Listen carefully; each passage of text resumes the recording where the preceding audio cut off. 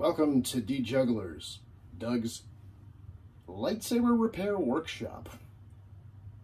We've had a young Padawan come in today with a Saberforge Vanquish. Fine instrument. Today we're going to be adding to this Saberforge a sound card, a soundboard to go with the sound card. We're going to be adding some paint, and of course some polish.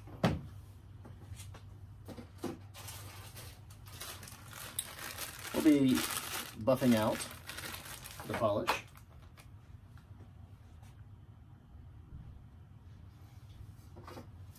And then we have a couple of choices of some fantastically hand accentuated sabers themselves. You'll see that this used to be a solid piece of acrylic, and it's been hand etched meticulously, and that should make a very interesting effect once the lights are working. Here's another one, and this is just phenomenal because it's been cross-hatched. It's etched this way and this way. This is a Jedi. This is made by a Jedi who really loves the art. So, the paint's going to come later. Let's set that aside.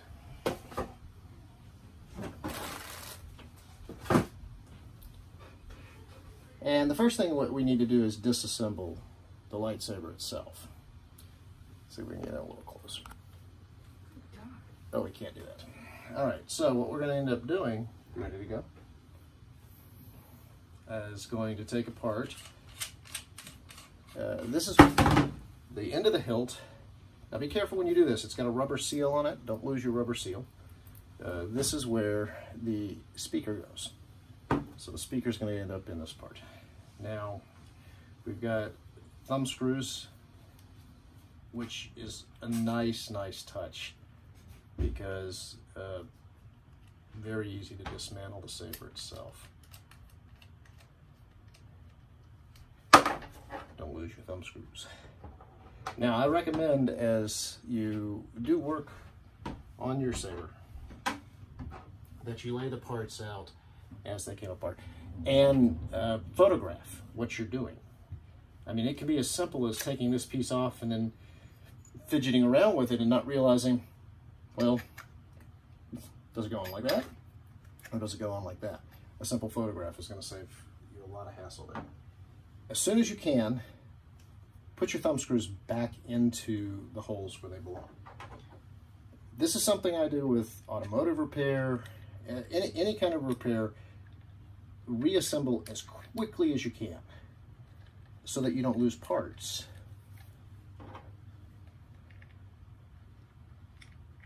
And that you don't forget where the parts go. It's very easy to get to the end of a build on something like this with extra parts and not realize what has happened.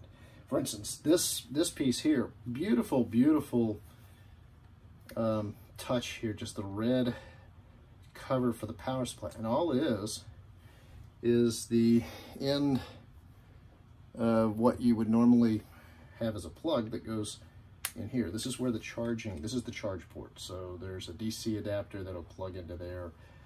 In the meantime, this keeps it clean and adds a nice little accent to the lightsaber itself. Next, we're going to take off this accoutrement.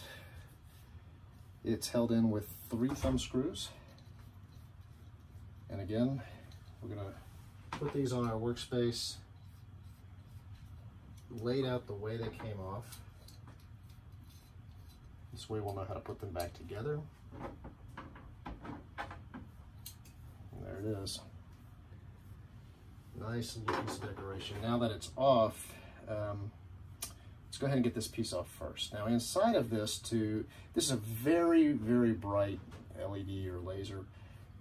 What'll happen with this piece that's in right now, that's a block. It keeps the light from coming out so nobody gets blinded, but it still has these beautiful accents that'll light up without the saber being in it. So you can actually use this without the acrylic piece that goes on the end. Now the acrylic piece is strong enough that you can hit other sabers with it. You can actually fight with these sabers. This is held in with a thumb screw back here. All you need to do is loosen that a little bit. I'm gonna take it all the way up. And then that piece comes right out. And again, it's just, it's solid on the end and translucent here, so that when those LEDs fire, you get light out here without blinding anybody. Now, there is one more thumb screw here. Can't remember if that's necessary to get this out or not, so we're gonna go ahead and take it off. So there's your final thumb screw, and now this piece will slide off. Now be careful, because once this comes off, oh, right, this one unscrews. So we're gonna unscrew this. Now once this one comes off, be aware that you've got wires in here that you don't wanna lose. Now, since we haven't actually wired it up yet, we can take it completely out. But that's your light source. And I would imagine we could push that out, but we don't have a need for that. What we do have a need for at this point is to reattach some of our thumb screws so that we don't lose them. I'm gonna go ahead and leave the shield off. Last time I put it back on, but then it got in the way when I actually tried to reassemble. And so we'll take these 3 thumb screws and just put them right here where they belong. And almost undo. This last thumb screw goes in right here. We can go ahead and reassemble that. And we don't want to lose this piece, so we will reassemble it right there. So there you have your lasers, or bright LEDs. And they do look like they go through a magnifier, or at least some kind of protective cover. Here's your hilt. The hilt now is held together only with this last piece. So we're going to take off these 2 thumb screws.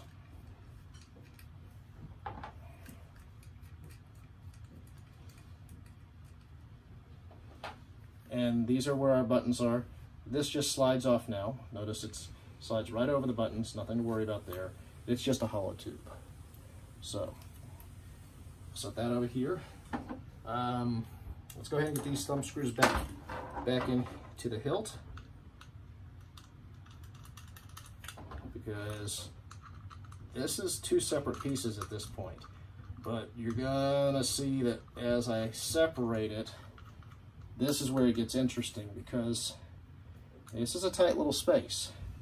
And as we pull it off, there's 2 ways to pull it off. One, with the battery and the wires tucked in like that, and the other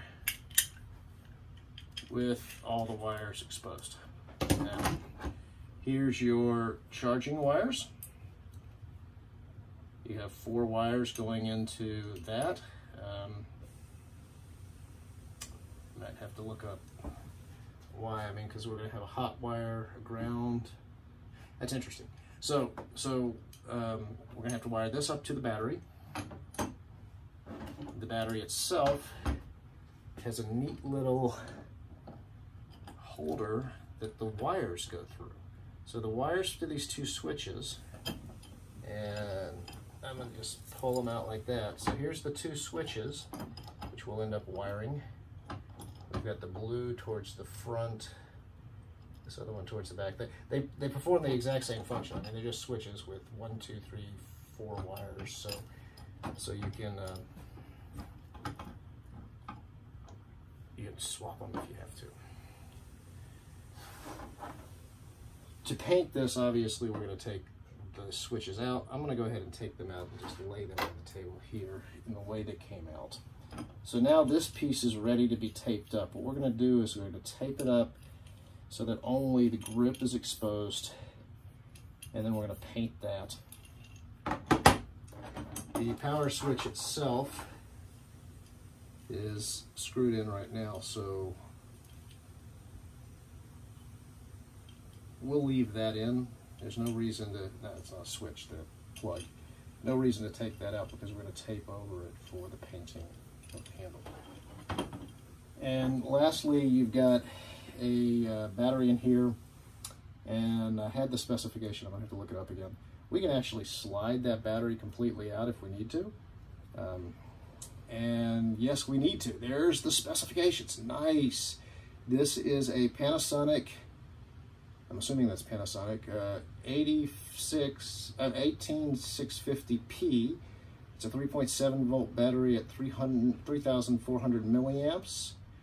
Now I'll be able to go online and look up the specifications so that we can charge that with a power supply. So we're going to use a benchtop power supply to charge that. I see no reason to actually take it out of there. They've already got the wires here. That's going to be a little bit of a challenge with the desktop power supply. So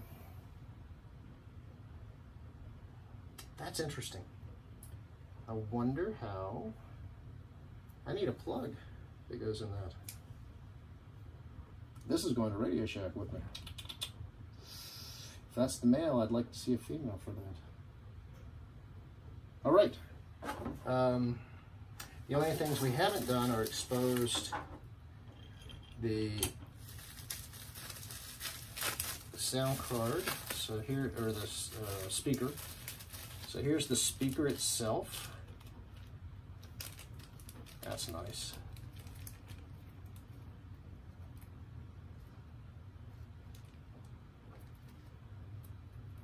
I have been having a difficult time with these plastic bags today.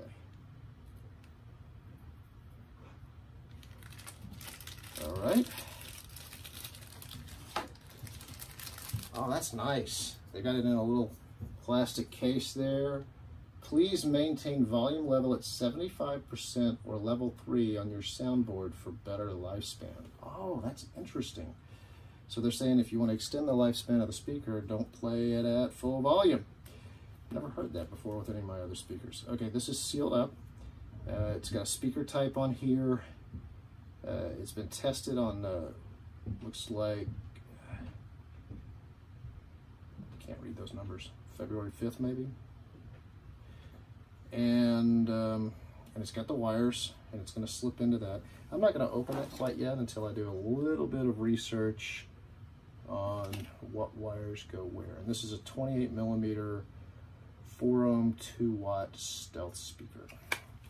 So the sound card says observe precautions for handling electrostatic sensitive devices on the plastic table, static discharge.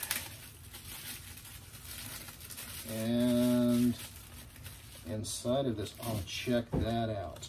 So there is a SanDisk 16 gigabyte card.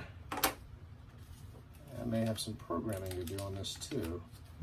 And we are in a static bag. And so there's the actual speaker. So what I believe is going to end up happening is it's going to end up getting mounted right in there. That's beautiful. Yes.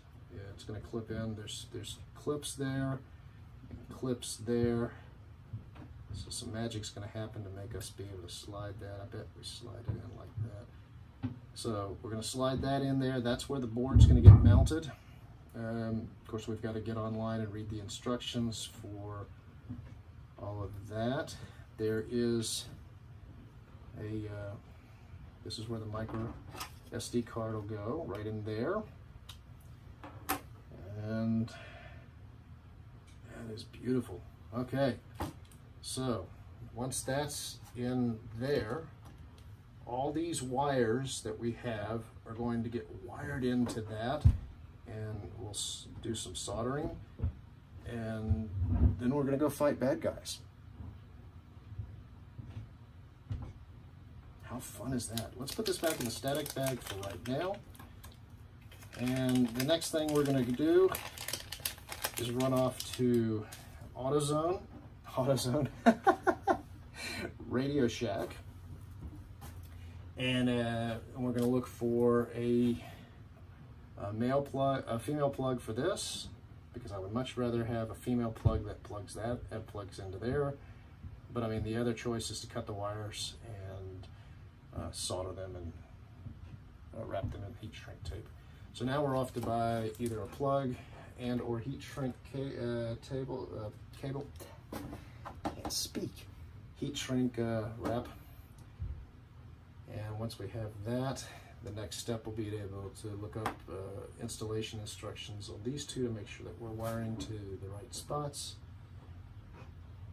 That's some solder and assembly. Good times.